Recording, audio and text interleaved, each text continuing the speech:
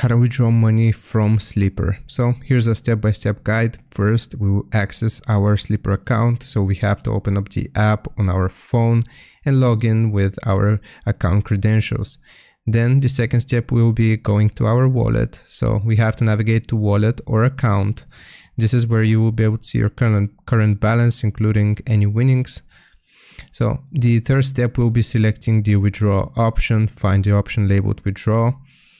Choose your withdrawal method. So here are the typical withdrawal methods. So we have PayPal, bank transfer, and any other methods that may be available.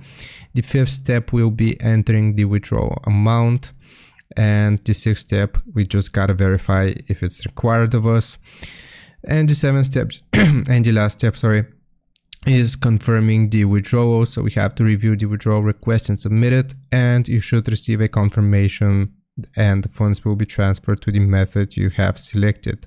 Keep in mind that the processing times can vary depending on the withdrawal method, usually a few business days. So hope this helps. Leave a like and sub. I'll see you next time.